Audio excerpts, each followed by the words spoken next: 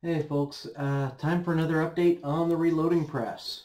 I'm now 500 rounds in on reloads, and as you can see, I finally have the bullet feeder mounted, and ran into some interesting functions, I guess you could call them, on the bullet feeder. Um, Apparently, the Lee bullet feeder is very well known for having an irritating behavior, I guess you could call it. I don't know if you could call it a flaw.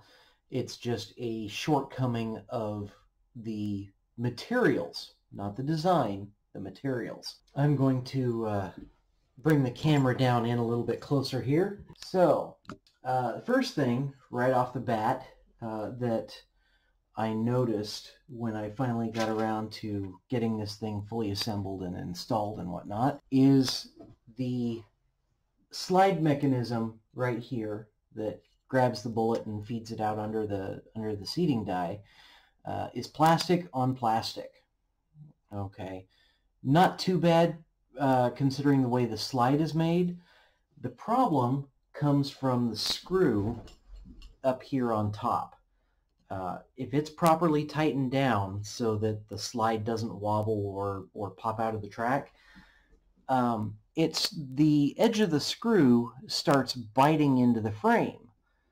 And that can be a problem because as you use it over time, it's going to start wearing a gouge in there, and it's going to start binding. So what I did was I actually took a piece of plastic off of a blister pack for some super glue and just cut a little square and turned it into a washer. I think what I'm going to do at a later date when this whole community issue is resolved, I'm going to take this piece of plastic off and replace it with a Mylar washer. That should do perfect. That way you know, the sliding friction from plastic on plastic is not bad. It's just the metal on plastic that you need to worry about. So that was the first step, and I'll tell you, just that alone makes the action move a lot smoother. The second thing, when getting the bullet feeder lined up on the press itself, the metal bracket that mounts this thing right here comes in here and mounts under the seating die. There's a lip on it that comes all the way out to here. So now you can get a little bit more close-up view, and you can see that mounting bracket, how it sits right there. Now they tell you when you go to install this in the instructions that the actuator arm right here, let me grab something a little bit more visible. The actuator arm right here that connects down to the carriage, they tell you to get that as straight as possible. You can't do that on this press. Just doesn't work.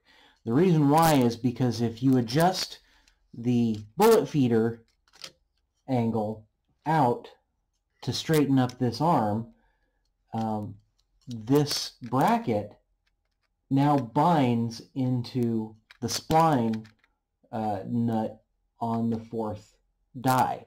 So it doesn't work.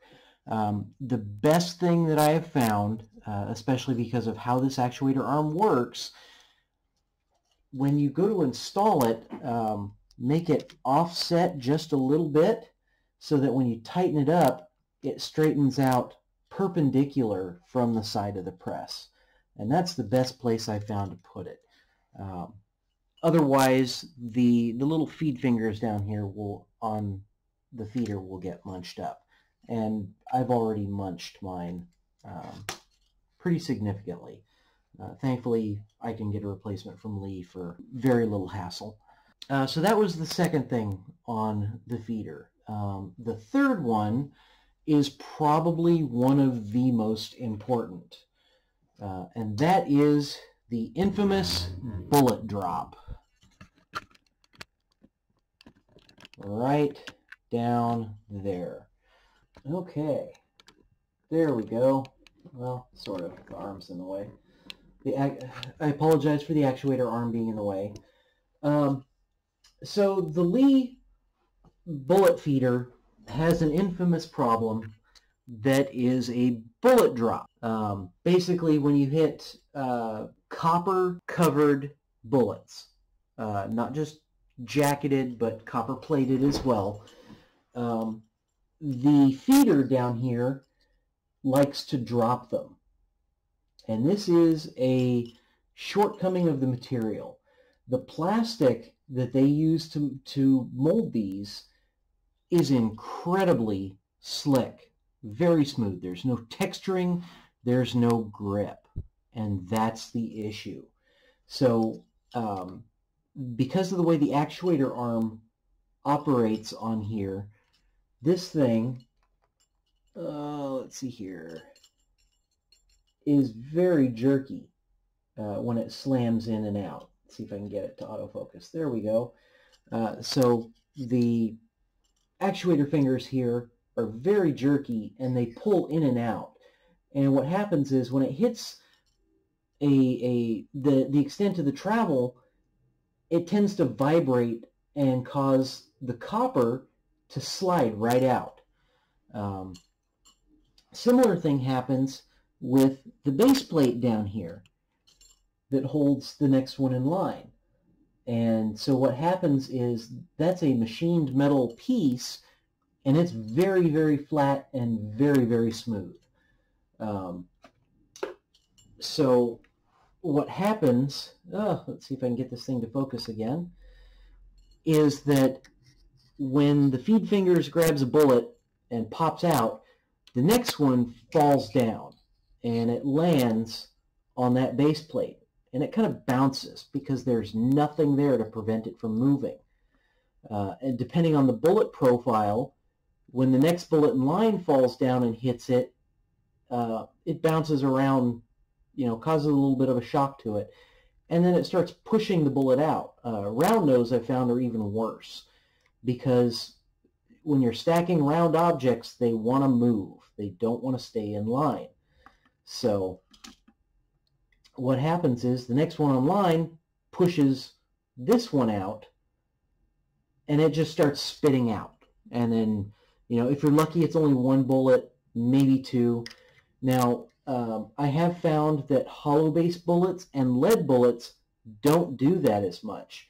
The reason why is because the lead is kind of sticky to itself from the shock. But anything that's copper, it's going to spit it out like a fountain. And I've actually had the feed tube loaded up.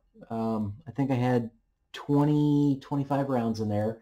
Dropped the last one in, and it caused enough of a shock all the way down the tube that it popped this round out and it drained the whole tube onto the floor. Now, I have found a solution for that. And again, the problem comes back to the plastic not having any grip. And there's a few ways that you can solve this. And I've tried 3 of them at least.